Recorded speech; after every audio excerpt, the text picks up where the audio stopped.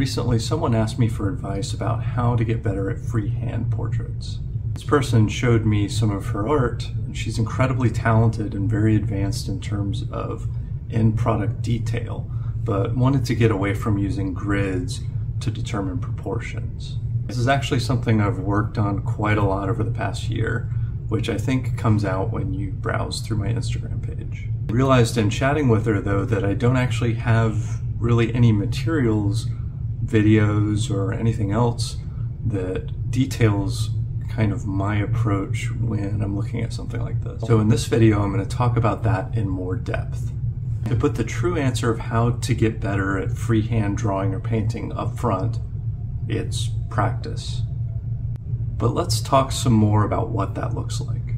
For a long time with pencil portraits, I used measuring tools to help me along.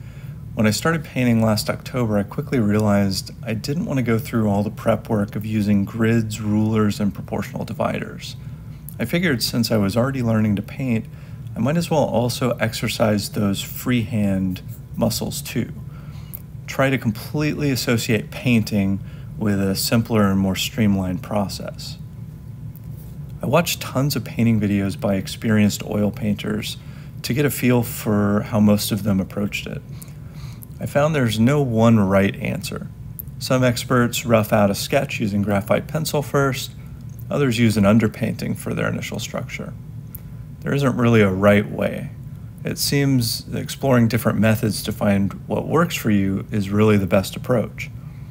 So over the course of 120 paintings or so over the last year, I worked out the beats on what felt right to me. I start these portraits by trying to find a darker color value that matches the portrait, a shade in the skin tone that makes sense to build the outline from. This is tricky to match because you want it to make sense with the other hues you'll be using, but since I don't like spending too much time planning, I tend to just go with my gut instinct and not dwell on it too much. I am not an expert, so my gut instinct is not always right, but that's kind of how I look at it. I mix this starting outline color and then I thin it down quite a bit using linseed oil. You can use other stuff to thin paint, but that's just kind of what I go with. I want a consistency with this outline layer, though, that is easy to push around the painting surface, that's really loose and will blend out of existence if I want it to. I take this thin outline color and start with a head shape. I try to focus more on angles. Sometimes I try to think of everything as short, straight lines connecting at angles rather than curves. I'm just roughing the outline out, though. The details and the precision should come much later with this approach. So next I add a horizontal line where the eyes should be, going across, kind of roughly where they should be. Then a vertical line of symmetry to split the eyes, mark the nose, and mark the center of the lips, which should roughly kind of line up where the indentation is in the middle of the top lip, just above that. I bend these lines a bit if needed, if the angle makes sense, the lines of symmetry in the face. If you've seen artists use a method referred to as the Loomis method for facial proportions, I think this approach is an extremely simplified and basic version of that to build structure. I also start to rough out the basic shapes of the subject's hair. Now, if this is a figure study, I continue on with kind of a skeleton to build the shape of the body. A center line down the trunk, down the middle of the body, a horizontal line to path how the shoulders are and kind of the angle of the shoulders. And then I connect lines down for arms, sometimes a horizontal line to path the angle of the hips and how the legs are.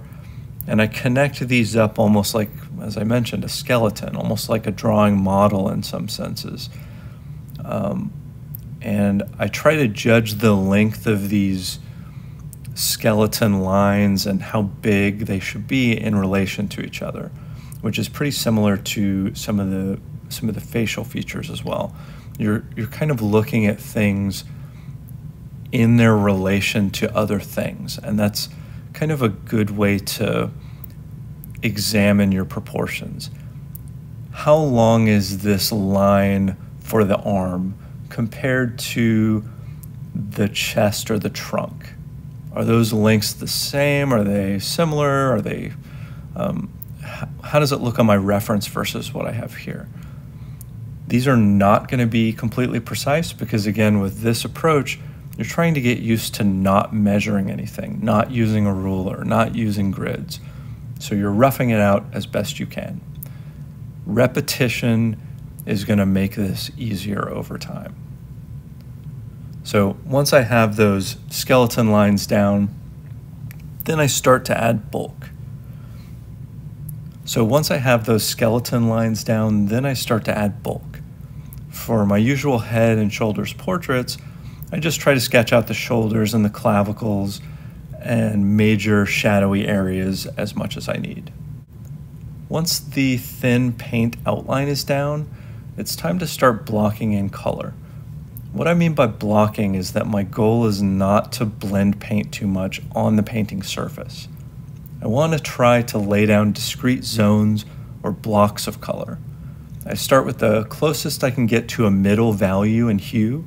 Basically what I mean by that is considering the entire piece, what's something that's right in the middle in terms of light versus dark and the color combination. That's where I try to start blocking, and then I can work lighter and darker from that. I use a modified version of what I've seen and heard referred to as a Zorn palette.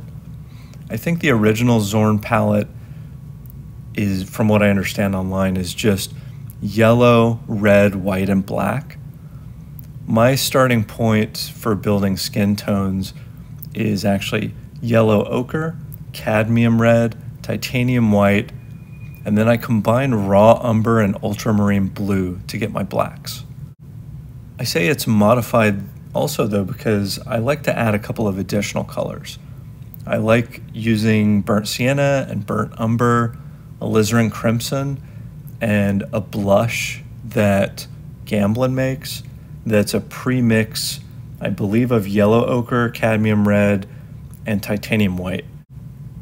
Once I'm to this blocking stage after the outline, I try to stop thinking about lines themselves. At this point, I try to approach as much as I can in terms of bulkier shapes. These shapes are just similar colors that are formed by light and color hue, and I try to match them to different color blends. And I have to admit, this is really hard for me. Even 120 something paintings later, it's something that I still really need to improve on. I think I'm getting better, but my color matching has a long way to go. So I try to carry this approach of building blocks and shapes of color as far as I can take it. When I look at the painting I finished, I tend to regard it as a success or failure based on how long I was able to keep that process going without reverting back to lines, which is kind of my natural tendency. I think because I drew with pencils for years before trying to paint, lines, I'm just used to them, so I tend to revert back to that a lot. Hair, for example, is a point of failure for me on this a lot. I even want to try to block in zones of color for hair, but it's a natural instinct for me to think of hair as thin lines. Another important part of my process has to do with brush size and working from large to small. This is actually something that I've learned from other artists, like experts that I've seen on Instagram and YouTube. So these artists that I admire, I've seen them stick to large brushes as long as possible in a piece and work from these really big shapes to smaller and smaller just as a matter of process. And that's something that I've tried really hard to emulate. So some other things for consideration, I mentioned earlier about mixing blacks. using ultramarine blue and umber. This is some advice that I've also seen online, and from my experience, trying to use an actual true black, like ivory black, I often turned my paintings into mud. The black got into other colors too much, I found, and just muddied up the entire painting. I'm having a lot better luck kind of building the black that I want, whether it's a bluer black or one that has more umber in it, or even sometimes mixing like a sienna with blue gets you kind of a browner dark color. I find that that's really useful for skin and for hair. I found it to be more effective than true black, so that's just something that I've picked up along the way. Another interesting thing is approaches to backgrounds in paintings. Now, I have tried to add backgrounds as much as possible just because it's something I know I need to practice at. Sometimes I think paintings look nice without them, but backgrounds, I've seen people take different approaches. Some oil painters apply the background first and then they start blocking in the subject. I have tried that a few times. I didn't like it quite as much as adding the background last. Adding the background last seems to take, it adds a little special something, like a unintentional blending with some of the features, with the hair and some of the clothes. It helps them kind of fade into the background a little bit. It adds a really interesting effect to the painting. I kind of like it, but I think that one really just comes down to an artist preference type thing. So that really covers most of my approach. As I sit here about a year into painting, as I mentioned, I've got about 120 paintings down. This process has evolved a ton over that time, and I'm sure that it's going to continue to evolve. So getting back to what I mentioned in the beginning about advice for getting better at this freehand. So I've covered a lot about my approach to how to get the outline and how to look at that, and shown examples here in this video. But really the secret is what people usually probably don't want to hear. It's practice. It's repetition. It's just like exercise or working out. You have to work those muscles to get better and stronger, and improving at freehand, whether it's with pencil or with paint. It's just working that out and just practicing and putting in the time to get there. And if you just go for it, there's no time like the present if that's something that you want to work on. And I think this advice is true for really anything related to art, or probably life too. Freehand, painting or drawing, it helps. If you want to get better at drawing hands, probably practice is what's going to get you there. Just doing it over and over and over again. That's probably something I need to practice. In fact, I know it is something that I need to practice. But repetition, that's the key. So I hope that this video was useful to someone out there. If you found it useful, or if you have any questions about some of the stuff I talked about, always open to answer any questions in the comments. If YouTube isn't your thing in the comments section, feel free to reach out on Instagram. I'm also pretty active over there. So that's it. Thanks for watching.